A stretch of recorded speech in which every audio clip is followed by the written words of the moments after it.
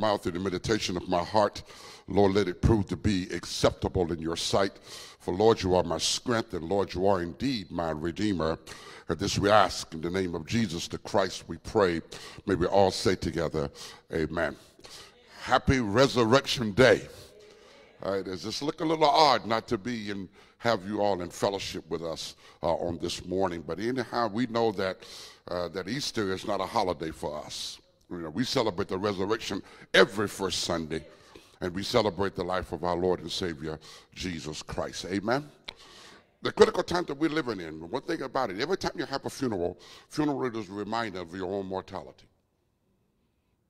And one of the things that's be sure that you got to have in your life is that now is not being much concerned about how many people are dying, but being more concerned about where you're going to go when you die.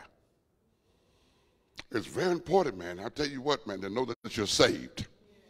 And you're saved, you can say with the Apostle Paul, for me to live is Christ, but for me to die is what? Is gain.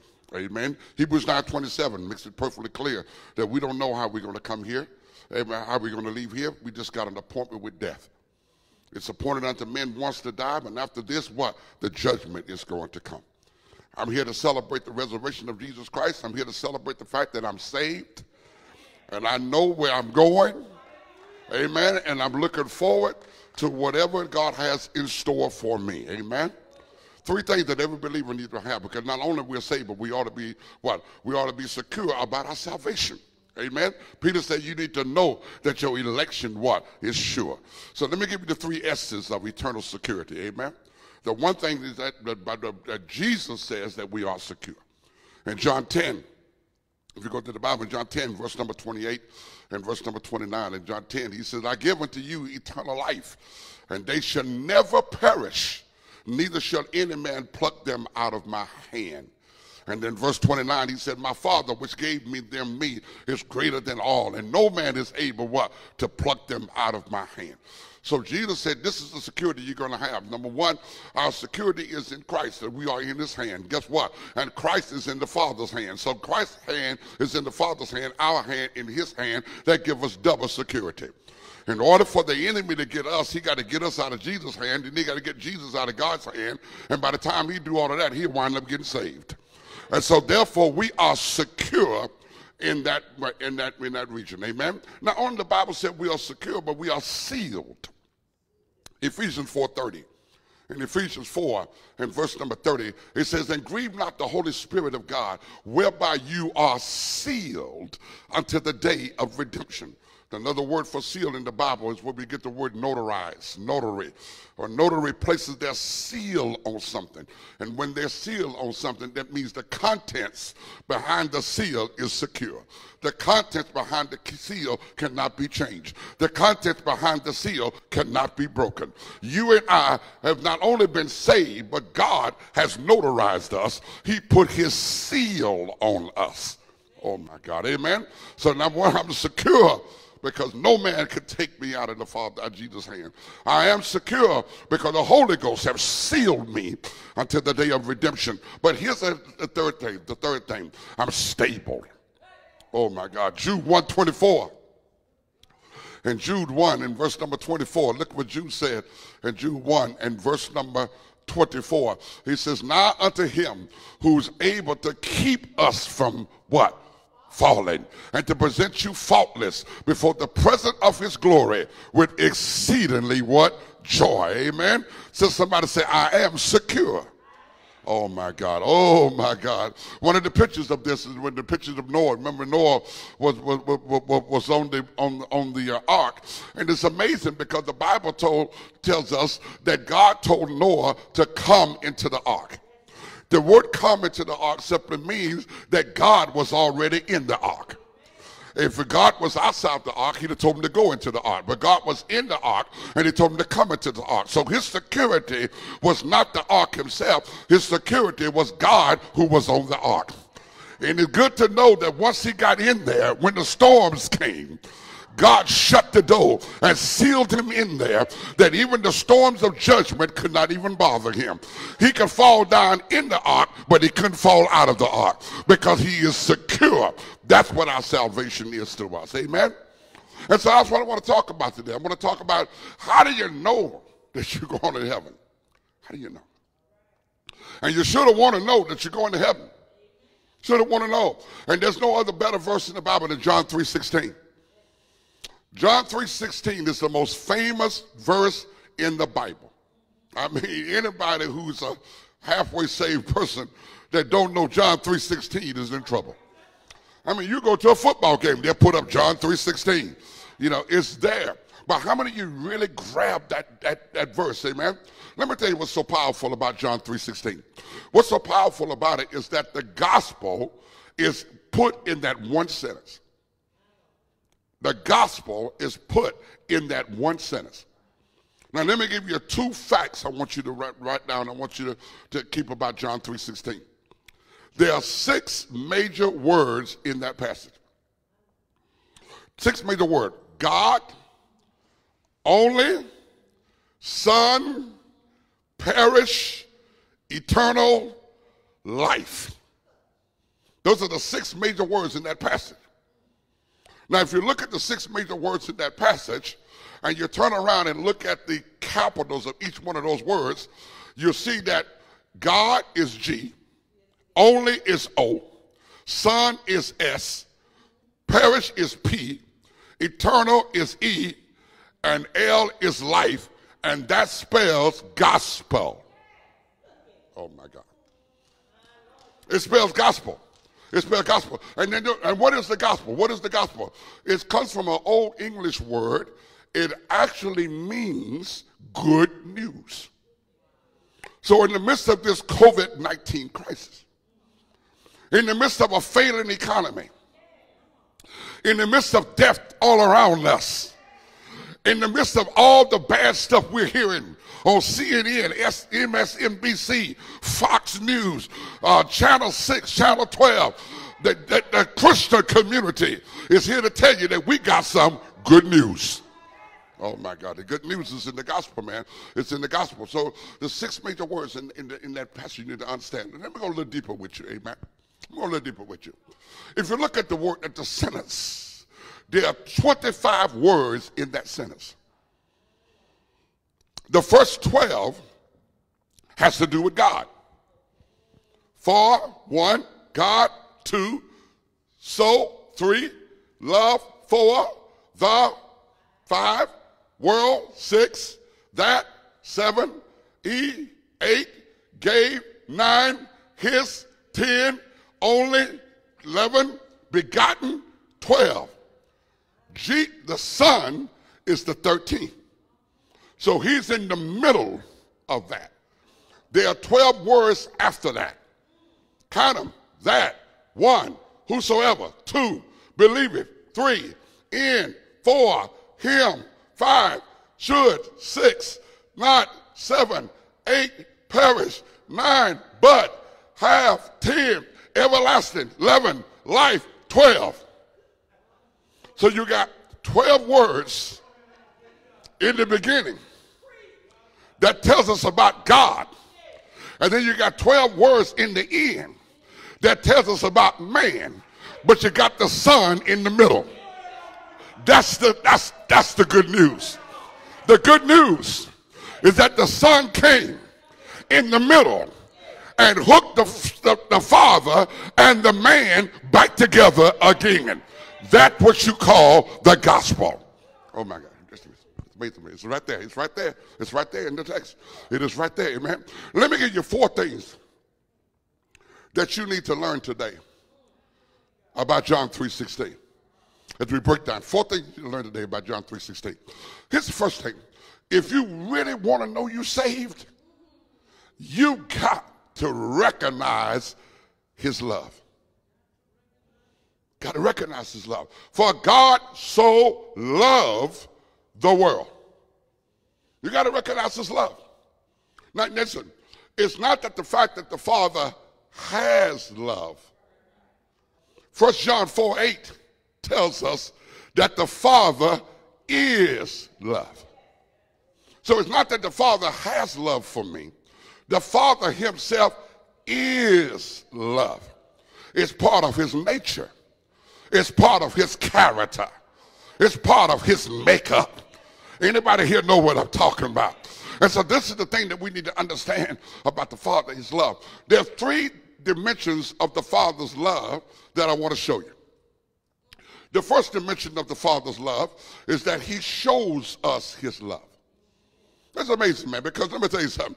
Love is no good if love's not being shown. I mean, love is what love does. So the Father shows us his love. How do you know that, preacher? 1 John 4:9. In 1 John 4:9, it says, in this was manifested. Manifested means shown. He showed us the love of God toward us. And how did he show us? Because God sent his only begotten Son into the world that we might live what? Through him. What is love? Love is meeting needs. It's meeting needs. Love said, tell me what you need. Then I'm here to meet your needs. Another word for love is called fulfillment. When somebody loves you, they need to fulfill something in you that's missing. So love fulfilled needs. So what happened? We needed a Savior. God showed us how much he loved us because God sent us a Savior. Oh my God, oh my God. That's what's celebrating every day. He showed his love for us when he sent Jesus Christ. Amen. Because he didn't send a prophet, he didn't send a good man, he didn't send what? He sent himself. God came down himself and he what? Leaped into the womb of a virgin, was born in Bethlehem of Judah, walked the streets of Palestine, died on a Friday, and then early Sunday morning, he got up from the grave. God gave us his Son. Amen. And the Bible said, greater love that no man has than to lay down his life for his friends. Amen.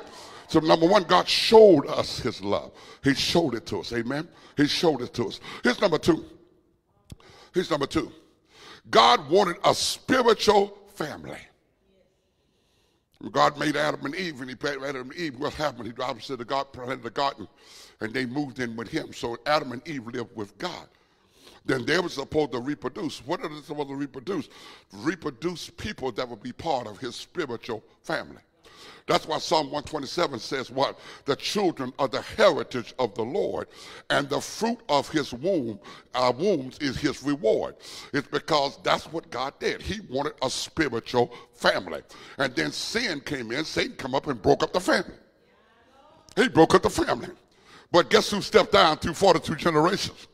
Jesus Christ. And what Jesus did, he took care of the sin that messed up the family. And because of Jesus Christ, you and I can be family again. 1 John 3:1. Behold, what manner of love that the Father hath bestowed upon us, that we should be called the sons of God. Thank God I'm back in the family. Oh my God, amen. Sin got me cut off, got me alienated. But because of Jesus Christ, I'm back in the family. John 1:12. And John 1 in verse number 12, and the Bible says, for as many as received him, they become what? The sons, what? Of God. That's why you and I call each other brothers and sisters. Because we're part of the family. We're part of the body of Christ. Anybody know what I'm talking about? Every older woman is called a mother because she's part of the family. She's part of the body of Christ. Every older man we call a daddy because he's part of the family. He's part of the body of Christ because God wants a spiritual family. Is anybody other than me just glad to be in the family? There's some benefits when you in the family. There's some blessings come when you in the family. There's some healing will come because you in the family. No weapon formed against me because I'm in the family. He's able to supply all of my needs because I'm in the family. Praise God today for Jesus Christ. Oh my God. Oh my God. Oh my God. He showed his love. He showed his love because he met our needs. He gave us his Son. He not only he wanted a spiritual family. Amen. So now we were once sinners, but now we're sons. Now we're daughters. Now we in the family of God. And if anybody asks you who I am, you tell them that I am a child of God. That just matters in my life, but I am a child of God. And one of these old days, I'm going home to be with the Lord. Amen. His thing. His third thing about his love. I hope I'm not boring y'all. But here's the third thing about his love. It's not only he showed his love, not only the spirituality of his love, but the scope of his love. Ephesians 3, verse number 18. Watch this now. In Ephesians chapter 3, and let's go to verse number 18. Ephesians chapter 3, and go to verse number 18. He said, what? You may be able to comprehend. He's talking about Christ. The word comprehend is to understand. All the saints need to understand what is the breadth and length and depth and height of God's love. The four dimensions of his love. Do you really understand it? Do you really understand? So what does it mean by the breadth of God's love? That's the width of God's love. You know what it means? It means that God's love is wide enough that you can get it everywhere. Oh man, you ain't got to just come to church to get God's love. Wherever you go, he still loves you. Wherever you do, he still loves you. When you was at the club, his love was still there. When you didn't have God on your mind, his love was still there. His love is so wide that you can't go anywhere and get outside of the love of God. Anybody here know what I'm talking about? That's why, let me tell you something. One of the celebrations that I do when it comes to God is not celebrating the fact that I'm saved. I'm still celebrating the fact of how God loved me when I wasn't saved. I'm still celebrating the fact that he loved me when I was in the club. He loved me when I had no God on my mind and no heaven in my view. He loved me when I was riding down the road drunk on one side of the road, and he didn't let me kill my crazy self. He loved me. Somebody ought to praise God. He loved you. He loved you when you was acting a fool. He loved you when you were messing up. He loved you when everything. His love is wide enough to cover you wherever you are. That's the width, the breadth of God's love. Amen. And now he's talking about the length of God's love. The length, man. How long is his love? How long is his love? His love is long enough to last forever. Oh my God, amen. It's long enough to last forever. Human love don't last forever. It don't last forever. That's why y'all had so many girlfriends and then had so many boyfriends, amen. Because whatever love you have didn't last. That's why there's so many divorces. We have so many divorces because whatever love I have for you on the wedding day, it just did not last. But ain't it good to know that God's love is going to last forever? The fact that he loved me when I was born into this world. In fact, he made me to love me. He made me to love me. Anybody know what I'm talking about? He saved me because he loved me. When nothing else would help, it was love that lifted me. Anybody here know what I'm talking about? His love covers a multitude of my sin. It's long enough, it will last forever. Oh my God. You got to recognize, you better recognize. You can't get saved till you recognize his love. What's the depth of his love? The depth of his love is that it's deep enough to handle all of my problems. His love is deep enough to handle all of my problems. You know, some people say, well, I can only go so far with you. I can only go so far with you. When the problems get too deep, I got to leave you alone. I got to leave you alone. Isn't it good to know that God's love is deep enough to handle all of your problems? When other folk done wrote you off, when other folks said, I'll give you up, when other people said, I'll feed you with a long-handled spoon, God said, I'm right here with you. His love is deep enough. I heard a hymn writer said, if you got to reach way down, Jesus will lift you right back up. Anybody here know what I'm talking about? That's why you call it amazing grace. Because you didn't know that his love was that deep. When you thought it was over, his love was deep. Just think about how many people who already wrote off the thief on the cross. They already said he on his way to hell. But there was a Savior in the middle. And the thief said, will you remember me when you come into your kingdom? His love was deep enough that is right there on the cross. He was dying himself, but he kept loving. He said, this day you're going to be with me in paradise. His love was deep. He could handle every one of my problems. No matter what's going on in my life, when nobody else loves me, I know he loves me. When nobody else cares for me, I know he cares for me. In fact, I don't know why he loves me, and I don't know why he cares. But I'm telling you this, I'm so glad that he did. What would I do if Jesus didn't love me? And what would I do if Jesus didn't care? But I'm here to tell you, I'm so glad that he did. The scope of his love.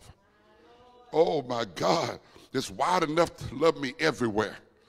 It's long enough to last forever. It's deep enough to handle all of my problems. But here's the last one. It's high enough to overcome all my mistakes. Oh my God, amen. Isn't it good to know? Isn't it good to know that you got a God sitting to give you one more chance? Yeah, but God just want to give you one more chance. His love is so high enough, it can handle all of your mistakes.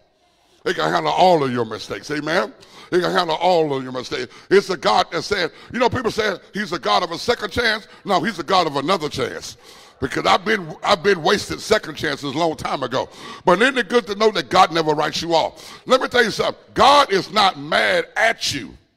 God is mad about you. Oh my God, amen. He forgives my past. He forgives my mistakes. He forgives my foolishness. The fact that you got up this morning. God said, I gave you another chance. Somebody ought to thank God that he gave you another chance. All that could have killed you yesterday, God wiped it all away and gave you another chance. The Bible said his mercies are new every day. Better recognize his love. Better recognize his love. Better recognize, man, you can't get saved until you recognize his love.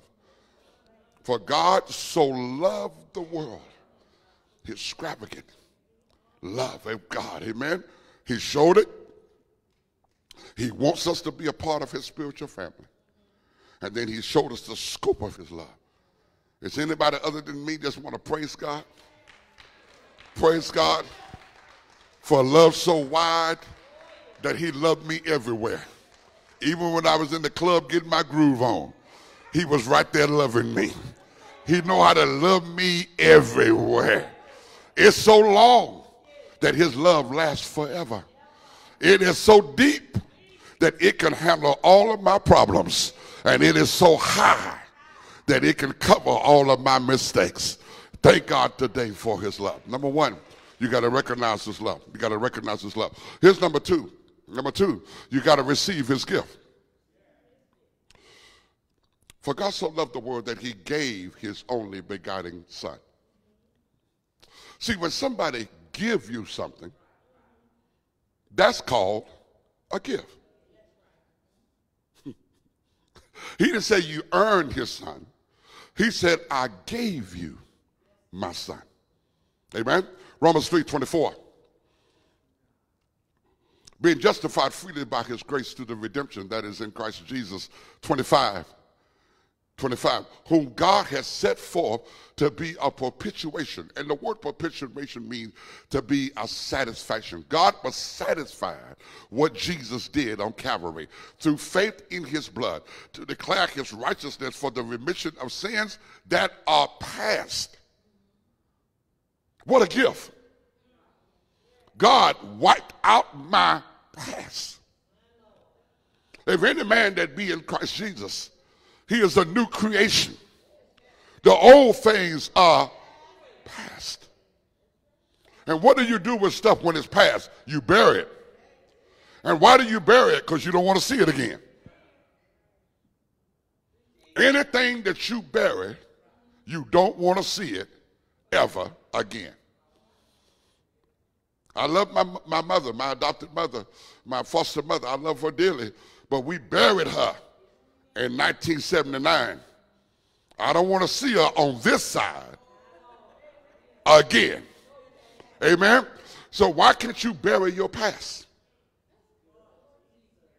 Because God says, I've already buried it.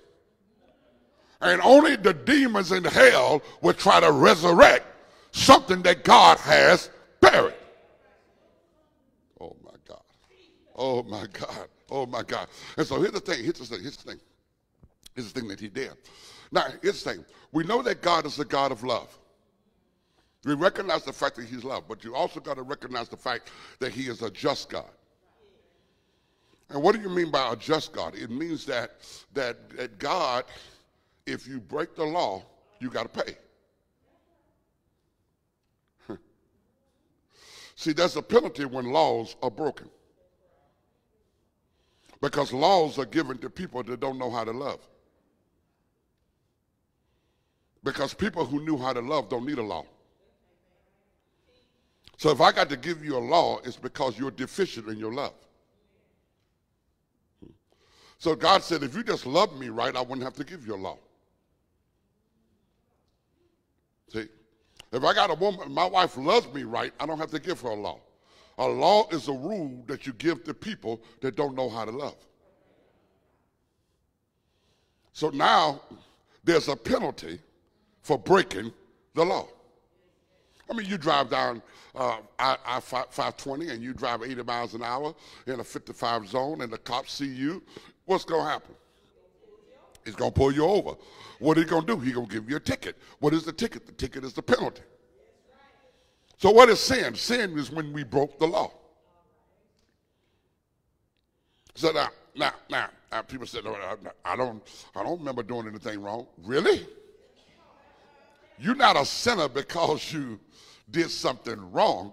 You are a sinner because you came from a sinner. Your mama a sinner. Your daddy a sinner. And two sinners had nothing but a sinner. I wish I had somebody, amen? Amen. And so therefore, you're not a sinner because you sin. You sin because you already a sinner. Okay, all right. Romans 3:23. The Bible said, for all have sinned. Now, all don't mean y'all. All have sinned and come short of the glory of who? God.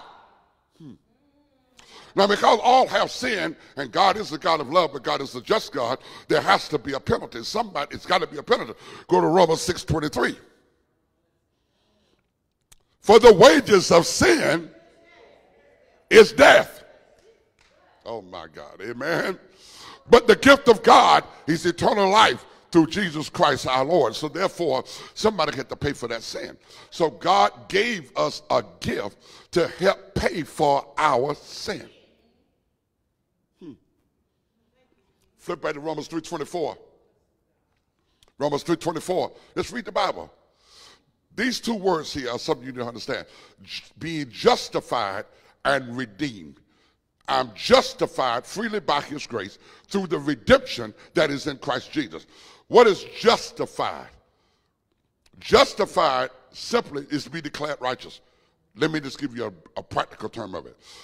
You are justified because God looked at you just as you had never sinned.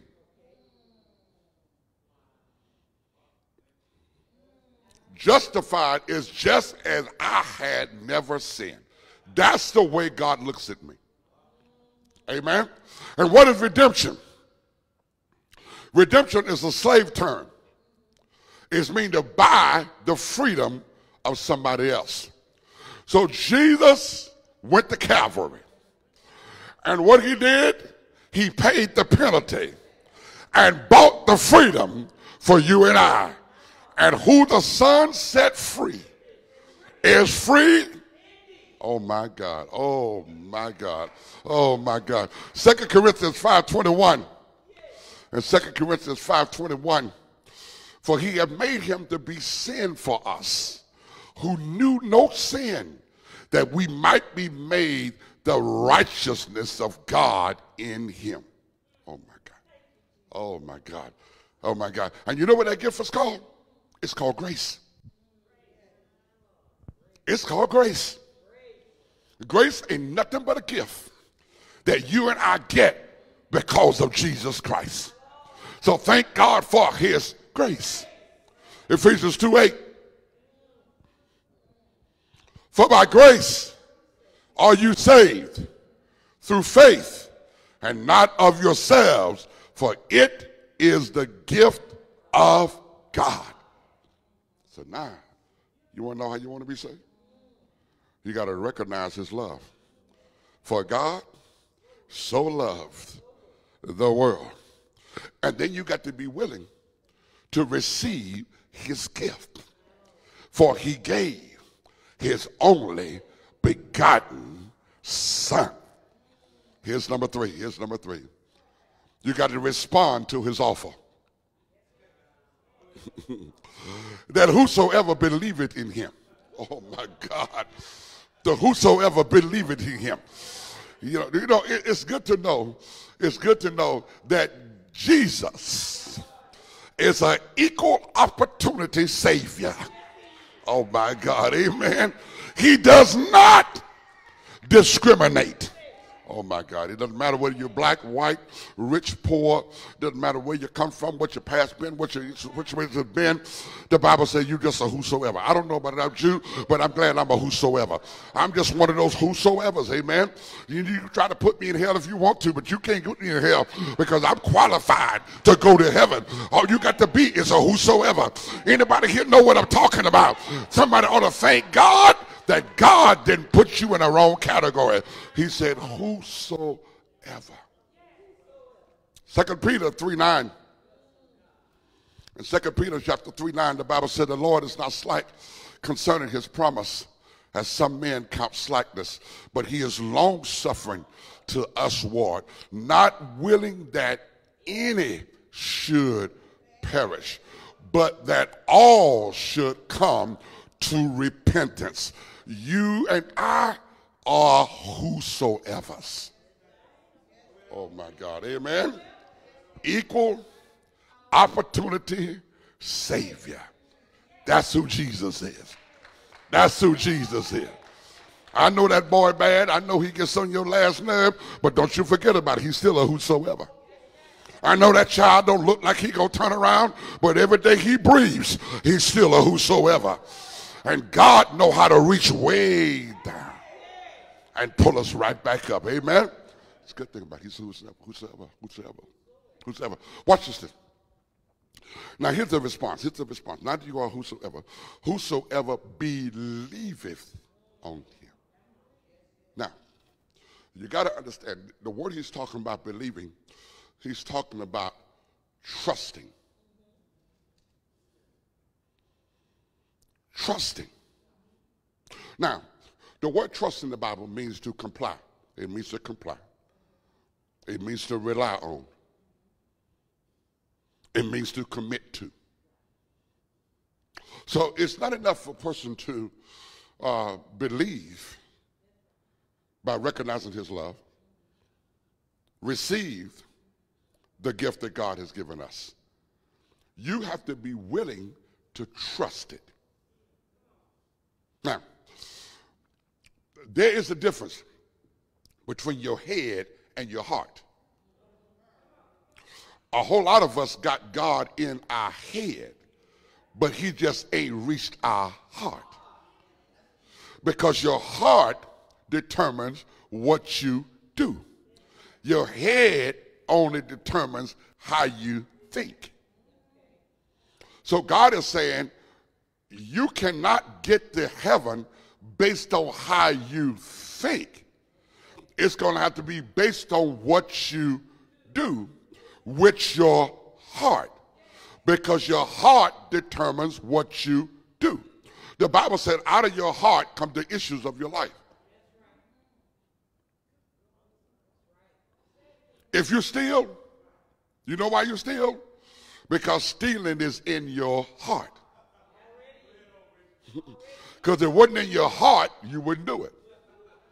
That's why when somebody get mad with you and cuss you out, they just trying to let you know that's really what's in my heart about you. Amen? Because if it wasn't in there, it wouldn't come out. Are y'all hear what I'm talking about? Anybody here know what I'm talking about? And people said, you know, I didn't mean that what I said that. I didn't mean that what I said that. No. You didn't mean for me to know it. Because if it wasn't in there, it'll never come out of there. Amen. Amen. The Bible, Jeremiah said, who in the world can know the heart? Because the heart is so deceitful. The heart will deceive you. It will always deceive you. So you got to understand, when it comes to God, your salvation is based on 18 inches.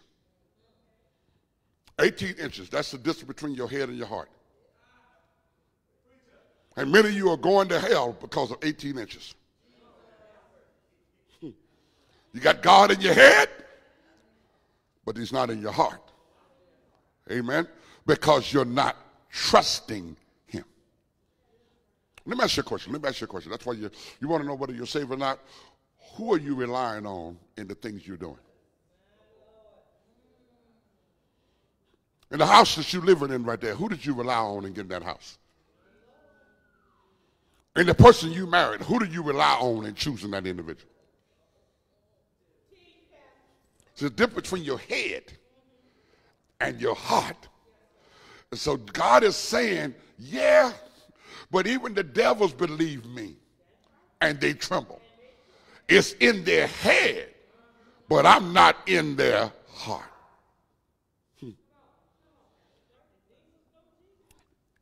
Let me just say this.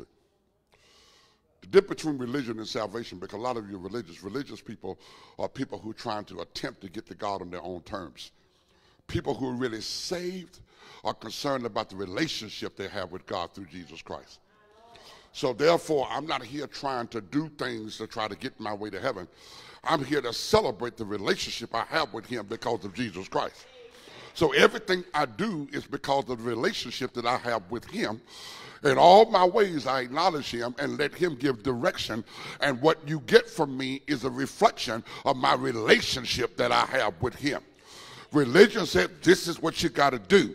Saved people said, this is what already been done. And that's the difference, man. That is the difference, man. That is the difference. All right, I'm getting ready to wrap this up. How many of you have been enjoying this so far? How many wrap this up? Watch this now. Watch this now. In order for me to know that I'm saved, number one, I've got to be willing to recognize his love. His great love for me. Amen. His great love for me. I got to be able to recognize it. Amen. Because he showed it. He made me a part of his family. And that love is so high. Oh, my God. It can overcome all of my mistakes. It's so low that it can handle all of my problems. It's so long, it'll last forever. It's so wide because it followed me everywhere. Oh, my God. Amen. And then on the third thing about it is good that now that that's all I need to do is respond to his love. When you respond to his love, it's not only saying that, Lord, I believe you in my head, but I'm trusting you with my life.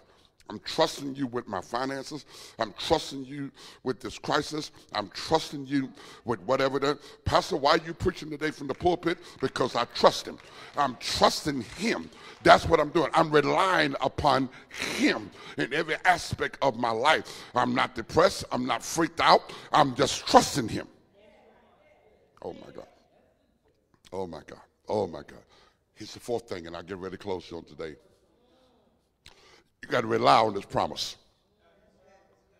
If you want to be saved, recognize his love. Receive his gift. Amen. Respond to his offer. And then rely on his promise. The Bible said he shall have everlasting life. That means you're going to have a life that's lasting forever. Let me tell you something. We were made to live forever. We were made in his image. We were made in his likeness of God. We were made to live forever. You know, only sin brought death. It brought death. It brought death to three dimensions. Number one, it brought spiritual death immediately. It brought physical death progressively. Because of sin, death is a process. We're progressing toward death every day.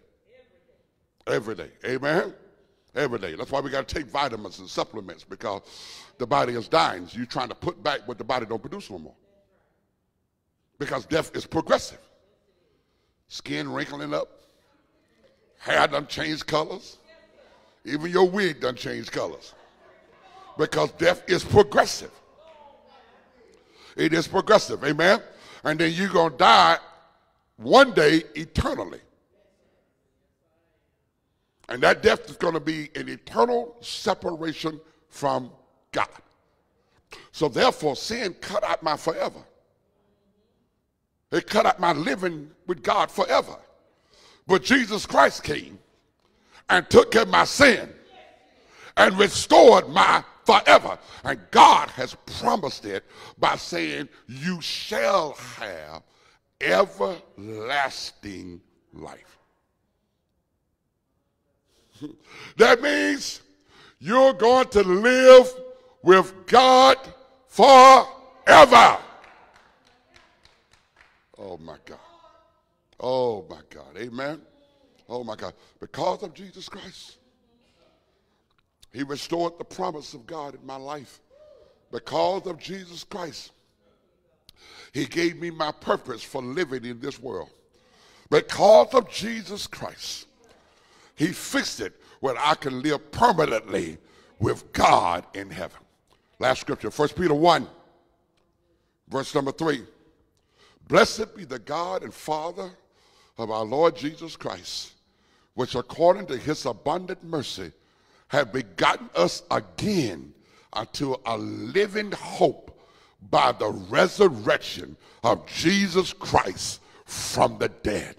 Verse 4, to an inheritance that is incorruptible, undefiled, and fadeth not away, reserved in heaven for you. I got my reservations. I got my ticket in my hand. Anybody here know what I'm talking about? Because it's already been reserved for me in heaven. In a time like this, you're going to need a Savior. And you're going to need an anchor. And you need to be sure and very sure that that anchor holds and grips a solid rock, because life is too short. Death is too sure. Eternity is too long. Judgment is too dreadful. And hell is too hot for you to mess around here and lose your soul. And to give your life to Jesus Christ, and you can be sure that you're going to heaven when you die. Recognize his love. Receive his gift. Respond to his offer, and you can rely on his promise. Give God praise and glory.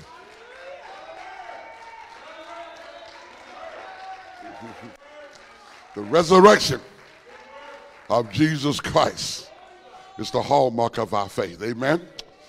We're going to conclude our broadcast on today because we're going to be talking about this crisis, and we know that we're in a crisis. The United States now has superseded all other nations in the world in deaths when it comes to this crisis. Amen.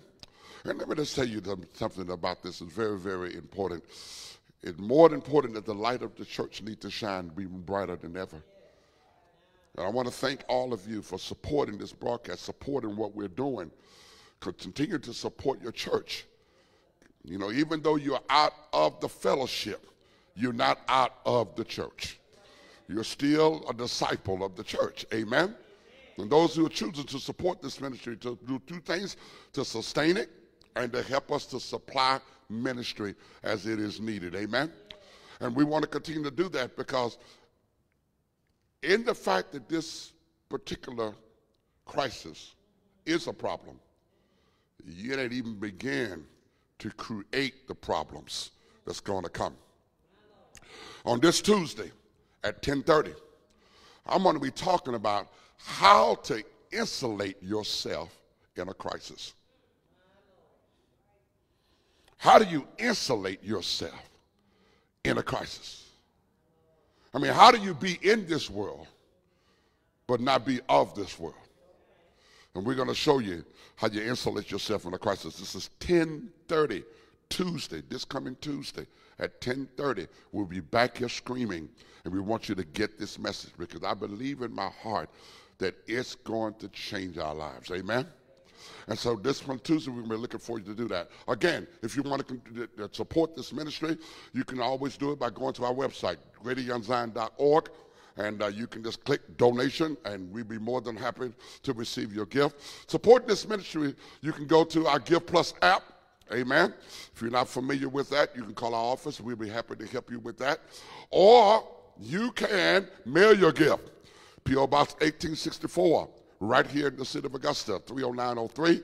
Or if you're in Augusta, you can just drive through our drive-through here at the church at the office side, and there's an office drop box. You can drop your gift there as well. Amen? If you want to send your gift by somebody, go ahead and send it. We'd be more than happy to receive your gift. I want to thank all of you for what you are giving. For those of us who are supporting the ministry, we want to thank you so much for that. We lift up prayers today again for our medical community, for those who are risking their lives to care for those who are sick and those who are dying.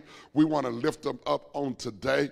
We want to lift up only our medical people. We lift up our political leaders. We will lift up those who that God would give them the wisdom to lead us nationally and statewide and local-wise. We want to ask God to continue to touch and move in their lives. We want to ask God to bless this church, that we continue to stand on a wall and preach the word of God, and to be able to be a prophetic voice in the times that we're living in this day. Amen.